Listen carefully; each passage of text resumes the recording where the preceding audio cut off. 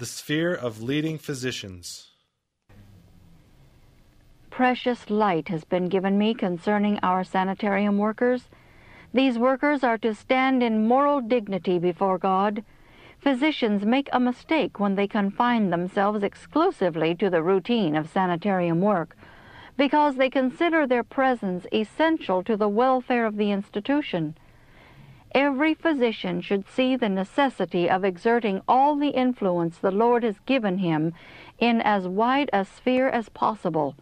He is required to let his light shine before men, that they may see his good works and glorify the Father who is in heaven. The head physicians in our sanitariums are not to exclude themselves from the work of speaking the truth to others.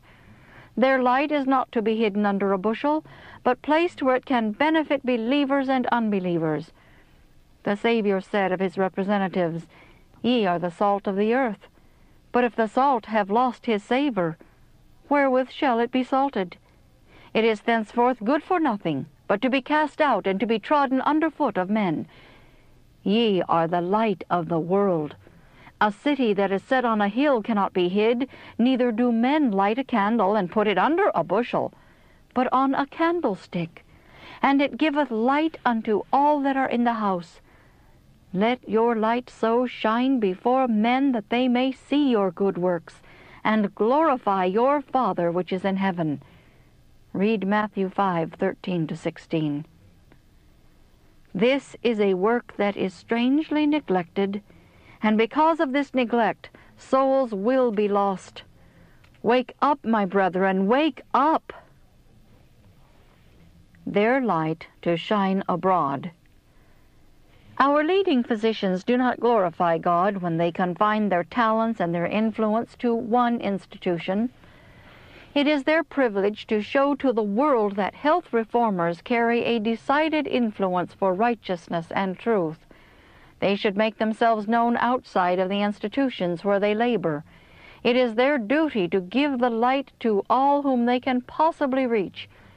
While the sanitarium may be their special field of labor, yet there are other places of importance that need their influence.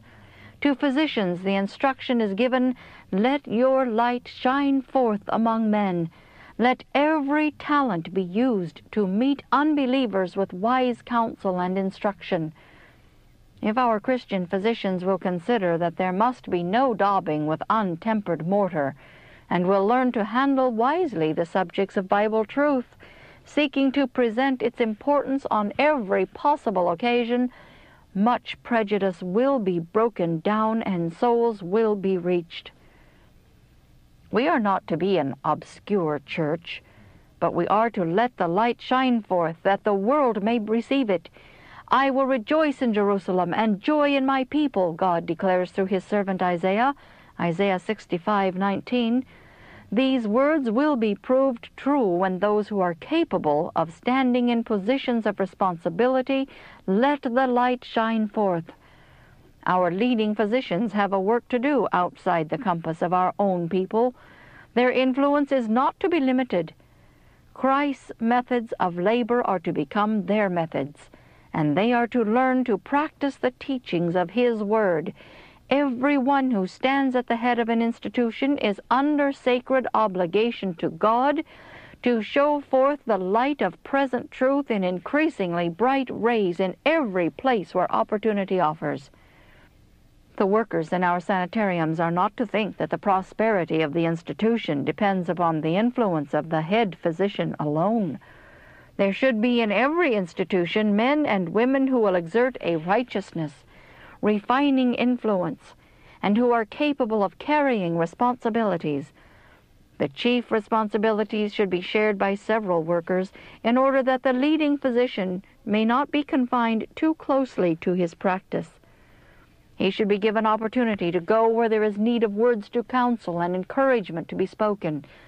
As a representative of the chief physician, now in the heavenly courts, he is to speak to new congregations, to broaden his experience.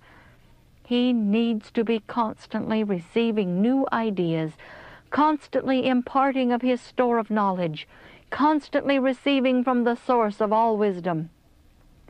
We need ever to keep ourselves in a position where we can receive increased light, have new and deeper thoughts, and obtain clearer views of the close relation that must exist between God and His people.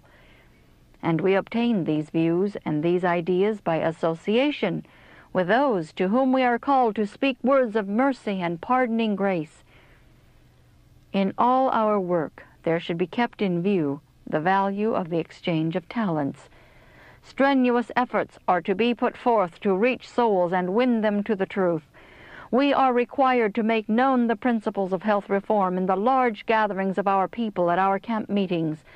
A variety of gifts is needed on these occasions, not only for the work of speaking before those not of our faith, but to instruct our own people how to work in order to secure the best success. Let our physicians learn how to take part in this work, a work by which they give to the world bright rays of light.